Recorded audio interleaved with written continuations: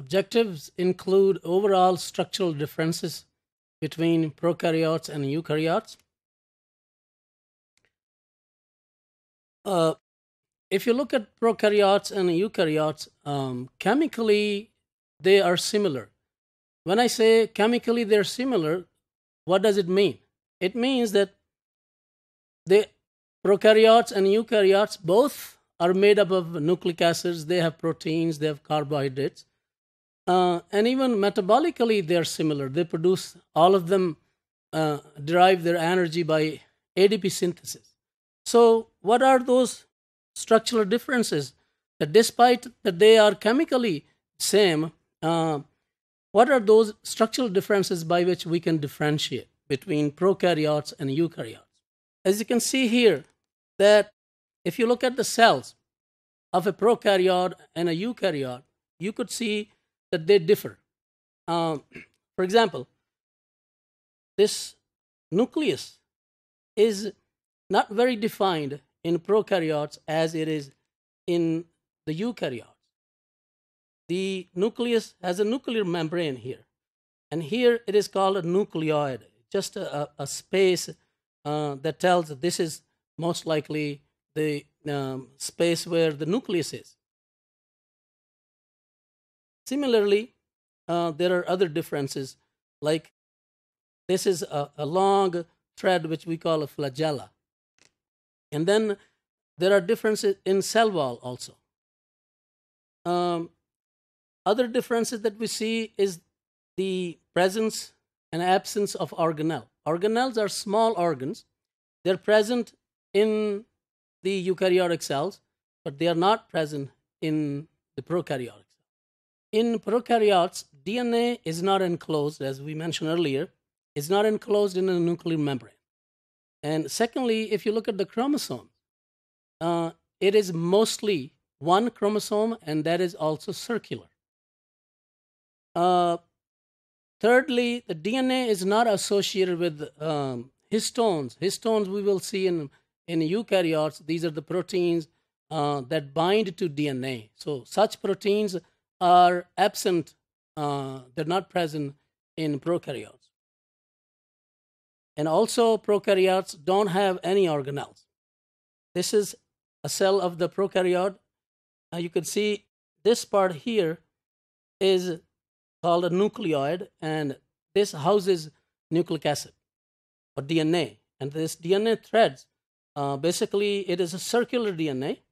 Then there are ribosomes, and ribosomes present in both in eukaryotes and prokaryotes. Their function is to synthesize proteins for the cell. And there are many other differences also, but when we will study the structures, the anatomy of these cells, we will in detail then study them. If you look at the cell wall of the prokaryotes, it is composed of a substance called peptidoglycan. This peptidoglycan is a complex of peptide, means proteins, and glycan basically tells that it has glucose or carbohydrate, not glucose, carbohydrate moiety or part associated with protein. And this peptidoglycan layer, it's quite thick in one kind, specific kind of bacteria, what we call gram-positive. These prokaryotes, they also have a difference in their cell division. They divide by simple binary fission. If we look at the eukaryotic cells and compare it with the prokaryotes, we see that the DNA is enclosed in a membrane. It's a very well-defined membrane that is not present, as we saw in prokaryote. And then DNA is found in multiple chromosomes. There in the prokaryotes, we saw that most of the time there is only one chromosome. But in eukaryotic cells, there are multiple chromosomes. And also, the chromosome in bacteria was circular, covalently bound circular DNA, but here they are linear. They're like threads. Also, eukaryotic DNA is associated with histones. These are histones. And because DNA is a huge molecule, in eukaryotic cells, it has to be packaged in some way. And these histone proteins, they're used for packaging of large molecules of DNA in eukaryotes. Some eukaryotes also have cell wall, as we saw in prokaryotes, that the cell wall is composed of peptidoglycan. But if that cell wall is present in eukaryotes, it is composed either of cellulose, like we see in plant cells, and chitin. Chitin cell wall is present in fungi. Eukaryotes, they also have organelles. Organelles basically is a small organ. And examples of these organelles include mitochondria, and this is also another organelle called endoplasmic reticulum. And there are two kinds, rough endoplasmic reticulum, and there's a smooth endoplasmic reticulum. There's another one here, although not depicted here, but it's called lysosome. So, and also Golgi apparatus here, Golgi apparatus.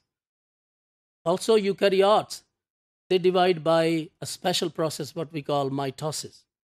So in prokaryotes, the cell division was simple binary fission, but in eukaryotes, it's a process, very lengthy process in some of the cells, and is called mitosis, where the cell basically multiplies its DNA, and then DNA chromosomes aligned onto the equatorial plates, and then they get separated into two cells.